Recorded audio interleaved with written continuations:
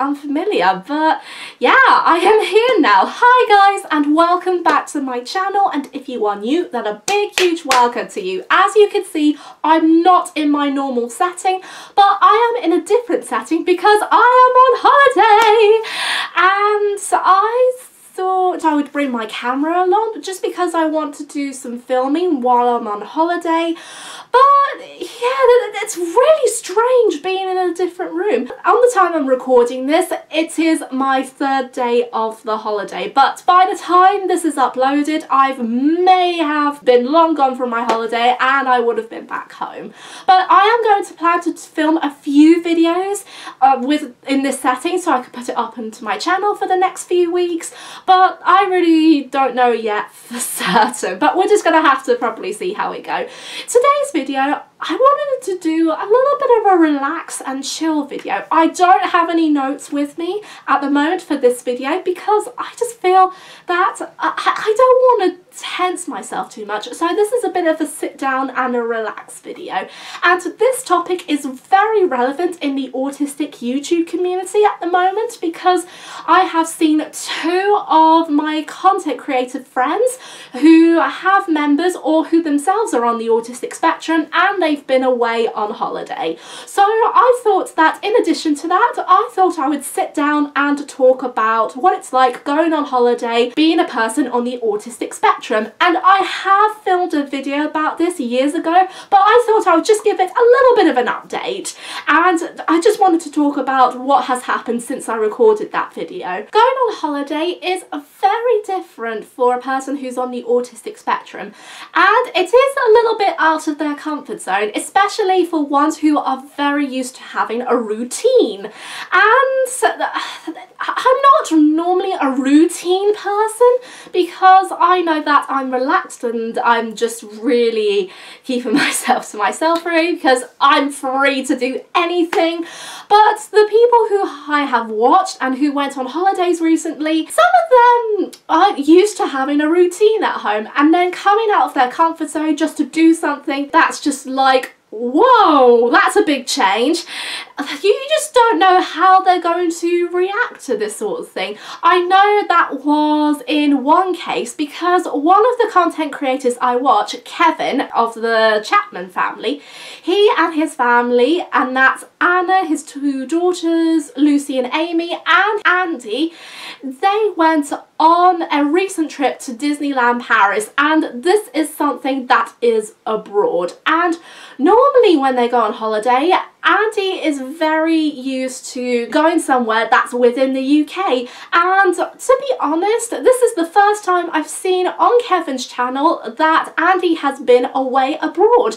And I have watched a few of Kevin's videos on their trip to Disneyland Paris, and that was really interesting because I did see how Andy actually learned to develop and react and think about when they went on holiday. And I compared that to another content creator family who I know, and that is the Stephenson Grech family. And I know I get their name wrong, well, surname wrong, so I'm sorry if I got it wrong, guys.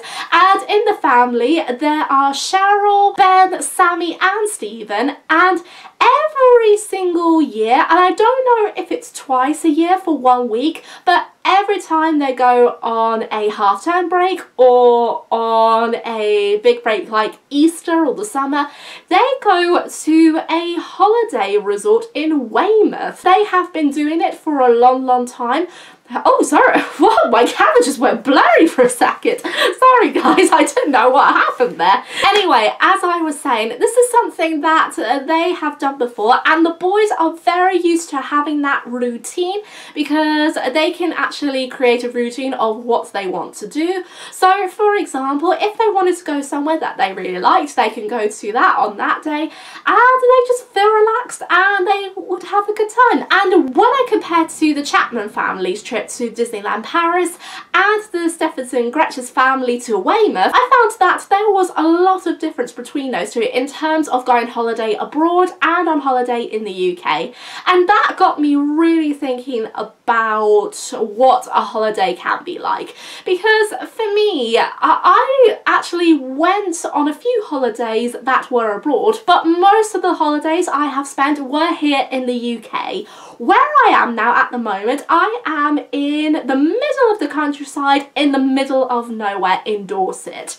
And we come down to Dorset once a year because we have family. By that I mean me and my family. We have other family members who are living down in Dorset. So when we can, we try to get down to see them once a year because we don't get to see them much. And this is the only chance and places that we can.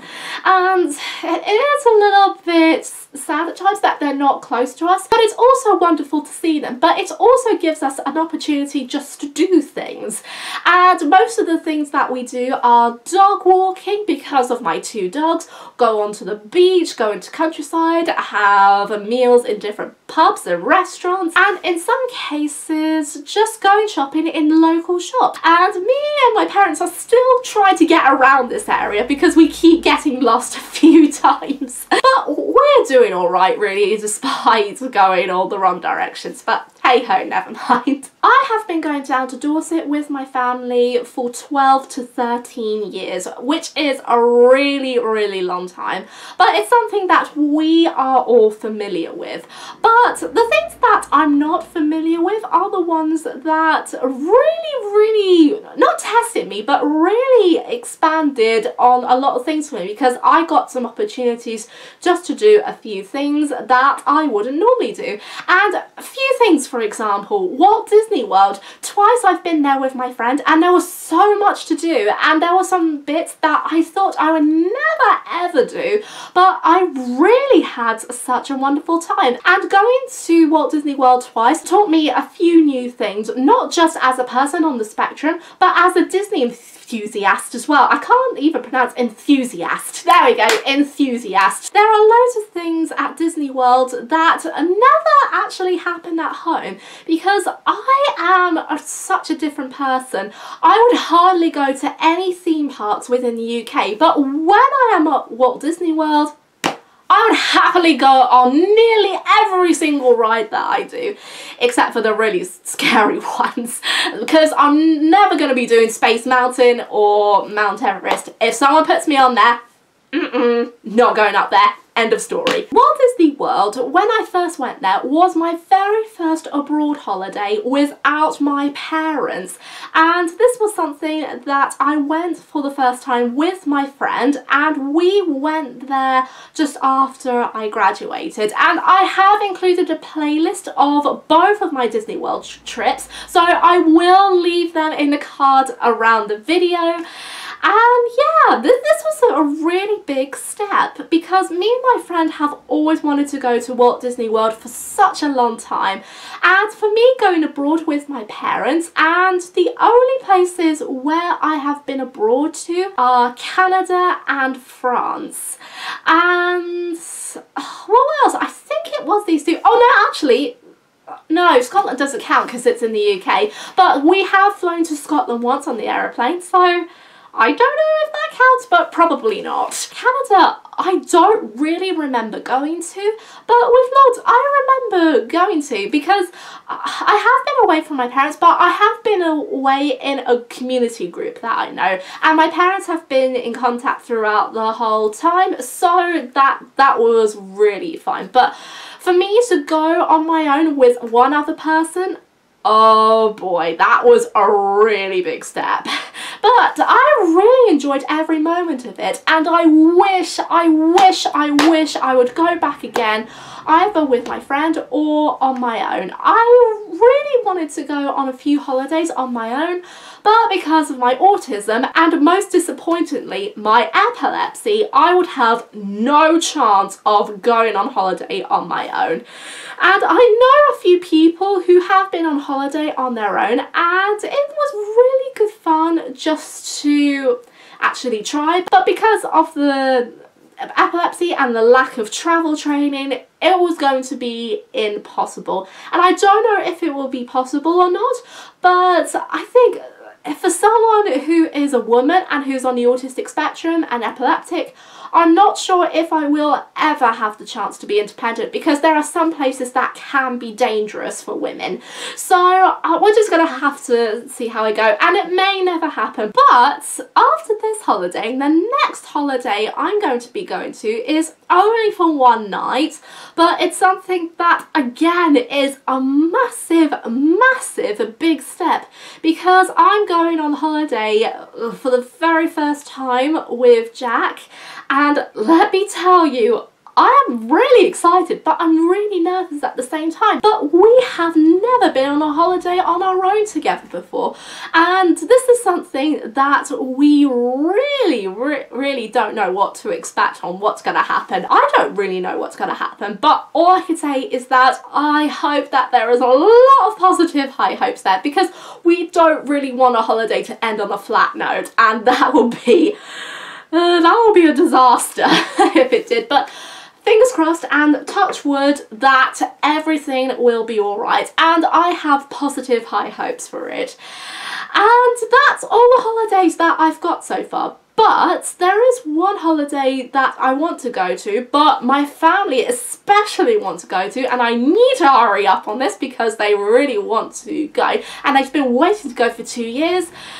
We have sort of decided that we should try to go to Versailles, and this we've been talking about for nearly 2 years, maybe 3, but this is something that my family have always wanted to do, and it's up to me just to do preparations and booking, which I haven't done yet, but I need to do that, because if I don't do that then it might be a bit too late. But we'll just see. I know I've got to do these things, but I just keep forgetting. But yeah, come on, Saz, you really need like a diary or something.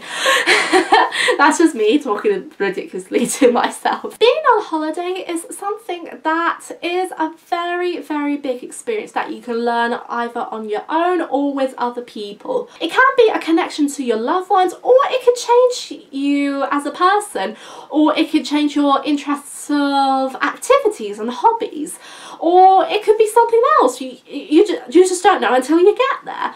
But the thing about it is that when you are on the autistic spectrum, it can be a little bit tricky, especially when it comes to the routine side.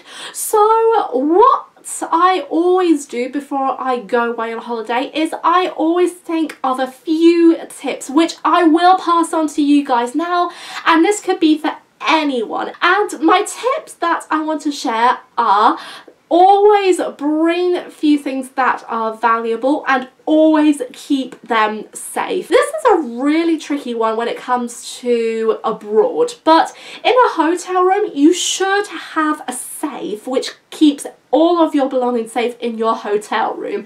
And I know with Walt Disney World and when I went to Paris with my parents, we had a safe that kept everything safe, but we had a few things. Oh yeah, if you can hear a little bit of noise there, that's the rain. The rain's been pouring heavily for the past few days, so yeah, we're not having much luck with the weather at the moment while we're on holiday. Anyway, I'm actually slowing things down.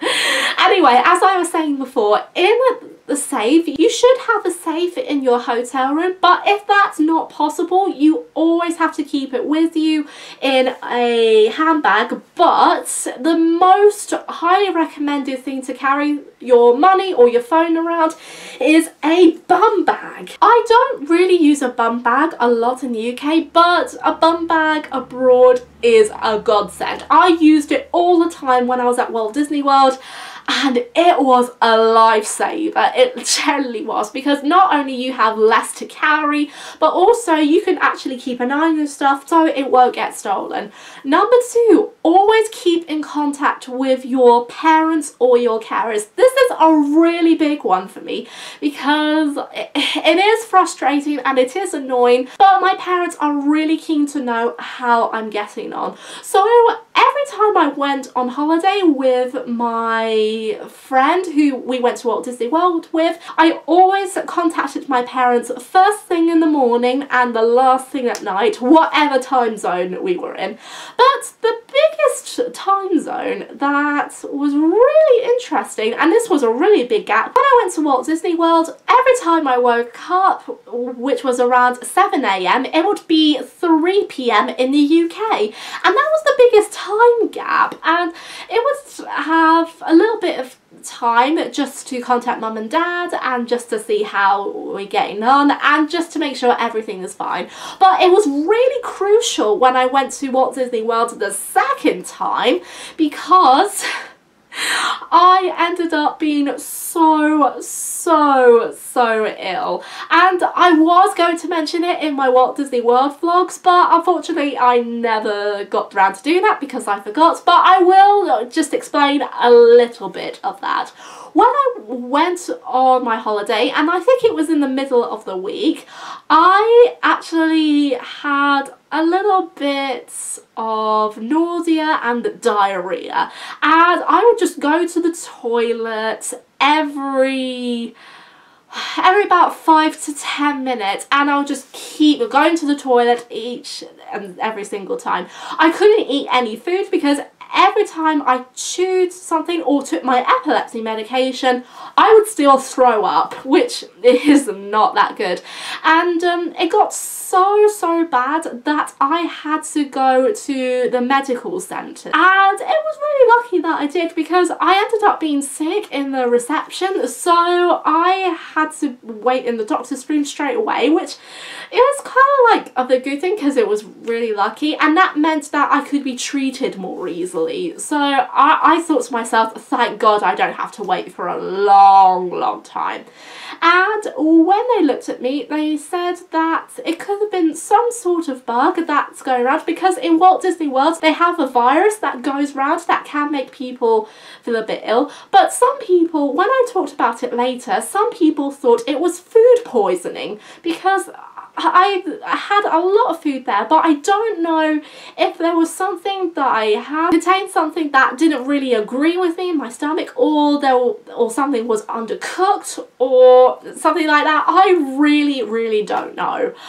But I guess I'll never know really, to be honest. But my friend, bless her, she kept my parents up to date on how everything was getting on, and she contacted them the first thing in the morning, but she also contacted them after I came out to the medical centre just to say how I'm getting on, what was happening.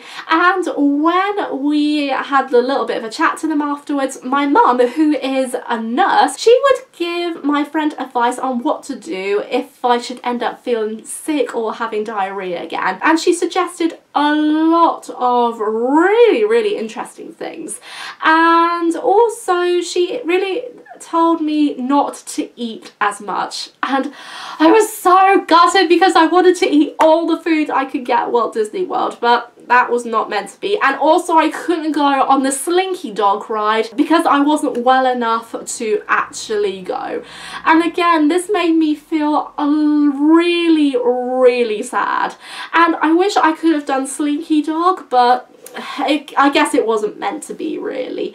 But that was a really crucial point, because I never ever since I had my first possible epileptic fit, I've never actually been ill on holiday, let alone abroad.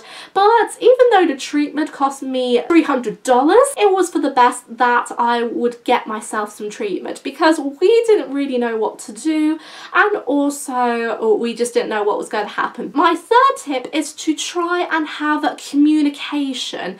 And this is a really big thing for me when I'm going on the holiday with Jack, because Jack knows I have epilepsy, but we really haven't had like a proper talk on anything when it comes to knowing what to do if I have a seizure. We did have a talk about what we should do, but we never really had a practice on what he should do if I had a seizure. But my seizures are well controlled, but if anything happens, it's very important to know that me and him should have a talk about on what we should do. And the first thing that I probably want to try, and Jack is on board with this as well, the first thing we may want to try is by going on a first aid course.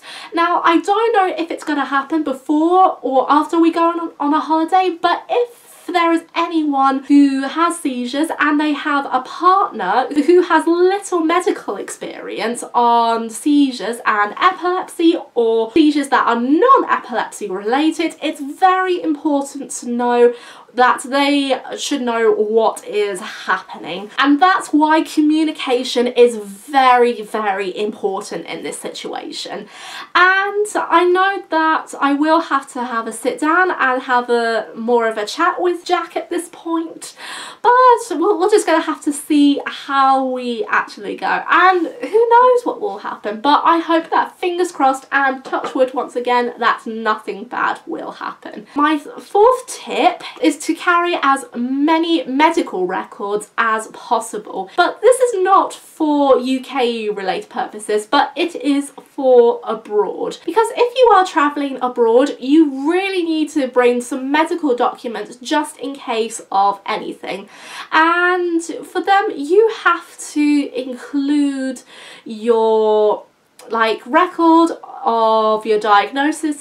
So for me, I always have to bring letters to prove that I have autism and epilepsy, but I also have to bring my national insurance card, and also I have to bring any forms of medication I have. So if anything went wrong, the doctors will know what I would take when I am back home in the UK, or maybe that they just use it as like a medical record. And finally, number 5 is just to have fun and not worry too much.